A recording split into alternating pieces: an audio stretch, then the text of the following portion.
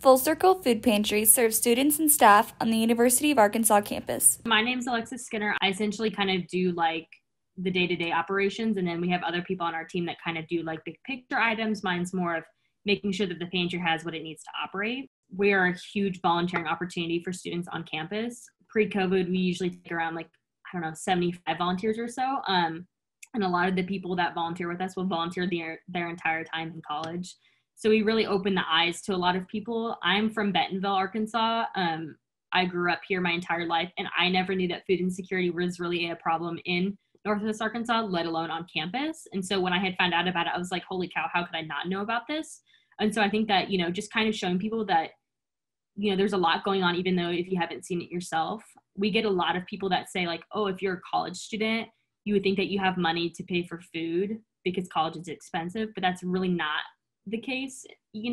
For a lot of people, like, college is expensive, which can take away from, them being able to provide for themselves and get basic necessities. So nourishing bodies and empowering minds is kind of encompasses everything that we, support for our clients, and also what we provide as a volunteering opportunity. The one requirement to use this as a resource, you have to be a U of A or UAMS staff, student, or faculty. So we don't always ask how old they are. Me being there all 4 years and my interaction, what my team members experience, it's mostly staff and faculty that we're actually serving. We only serve a very small percent of student population for undergraduates. Now we do serve some master's students, but not nearly as much as what, the 48% that are food insecure.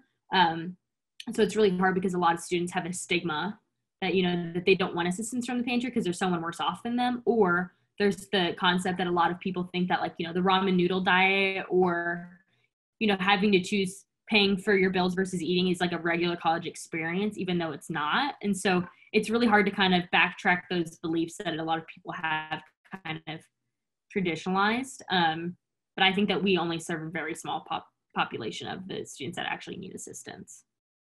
We're a 9-person team. There's not like a person, I always say an adult, we're all adults, but there's not someone that's in there that like, oh, Lexus, you need to make sure you order, pasta because we're going to run out soon. Or, hey, so-and-so for food drives, you need to make sure that you're planning this stuff, because if we don't do it, it doesn't get done. You really have to have a lot of self-initiative in this job and understand what our clients want and what we need to operate in order to be able to have the best pantry that we can put forward.